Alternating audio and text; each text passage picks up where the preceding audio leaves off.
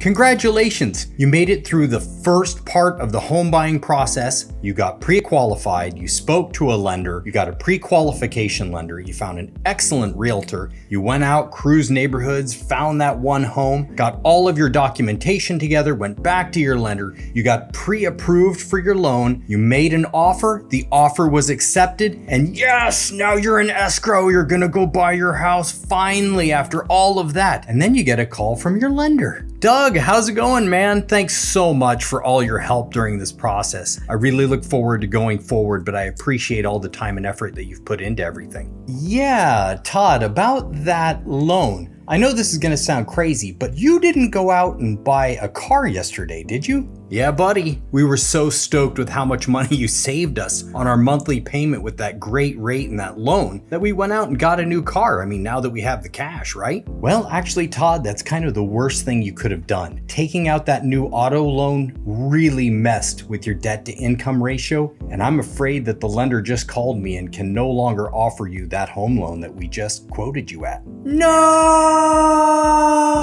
Aloha everyone, Todd here with Refocus Realty and Living in Kona.com. Sounds like a nightmare scenario, doesn't it? And you're thinking, oh, that can't happen to me. It absolutely can happen to you if you're a home buyer and not paying attention. In this video, I'm gonna go through a checklist of the things you absolutely should not do prior to getting your loan, once you've gotten your loan, and once you go through the escrow process before you fund the loan. So stick with me, you're gonna wanna watch all the way to the end. Okay, first things first, definitely do not go out and buy a new car. Don't go get a new car loan, and don't even pay all cash for a car. That cash may have been part of the qualifying package that the lender used to make sure that you qualified for that rate and loan. Next, don't make any large cash deposits or transfers into any of your checking or savings accounts, or even into your IRA and investment accounts during the loan process. Whatever you do, do not falsify or exaggerate your income or the assets that you have, because when you go into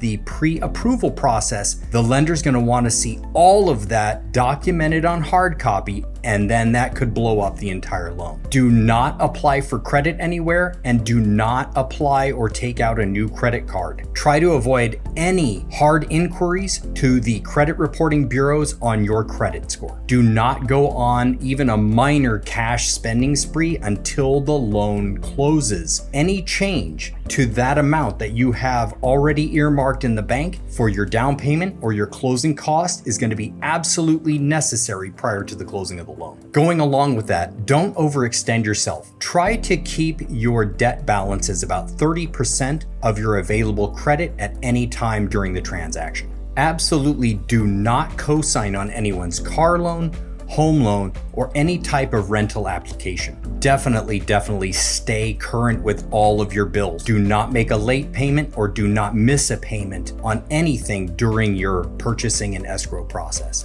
If you're looking at this as an opportunity to consolidate some debt, it's not that you can't do it, but definitely speak with your lender prior to making any of those consolidations.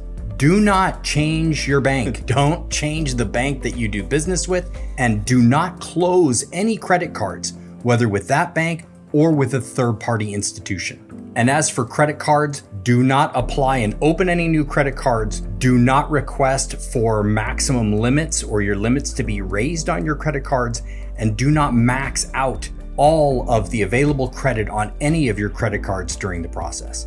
And last but not least, I'm gonna say this twice, don't change careers.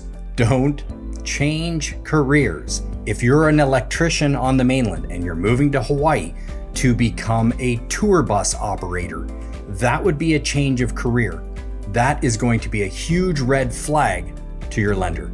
Any one of these could disqualify you from getting your loan, which means you will not be able to fund and close on your home. Wait until you've closed on the home, the loan has recorded, and you have the keys to the house before making any changes in your financial life.